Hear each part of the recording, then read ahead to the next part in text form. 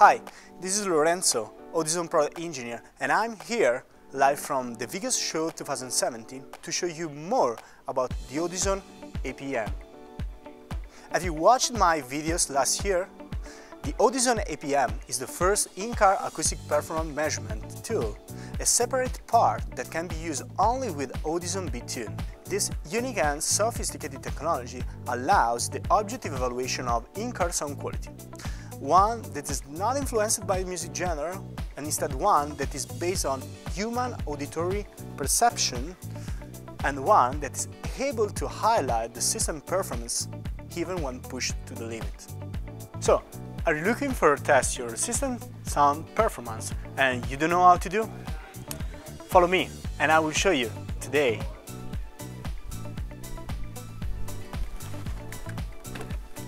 The B-Tune is plugged into the B1 HD as well as my laptop PC.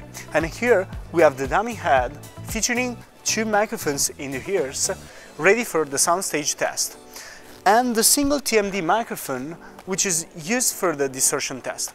The test tracks for the APM have been stored into the BeatPlay's internal hard drive.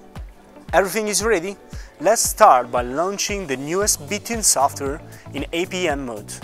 The software features two modes for the measurement. Free mode, FSA and TMD tests can be performed without any limitation. The best way for experts who want to make their set of analysis as well as test for the OEM system performance. Competition mode, 3 SPL categories, and a wiser analysis ensure the same conditions for anyone who wants to compete, compare and share the APM result in our online world network. And now I'm going to try competition mode at 90 dB. Before I start, don't forget to fill in all the fields above. FSA is the first test.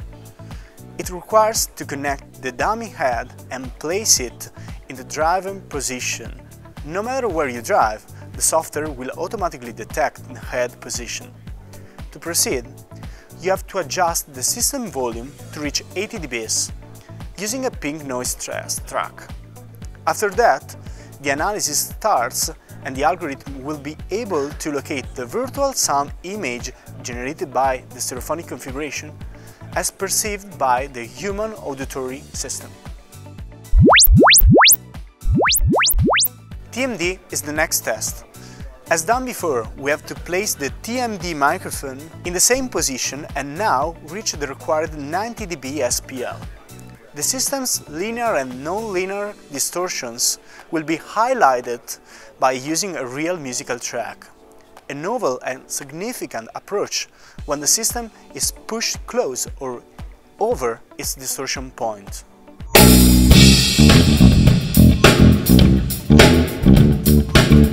Good job! Here we have the FSA score.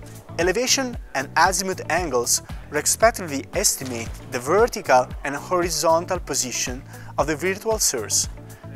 TMD score is the result of the nonlinear distortion quantification at high, mid and low frequencies, while the linear distortion allows the quantification of the frequency response alteration from the molar target curve, measured by 3 indices. Would you post your result? Click here to join in the online world competition ranking of the Master Sound Quality Race. So guys, hopefully you enjoyed this video. The future is moving toward new exciting innovations. Don't get left behind.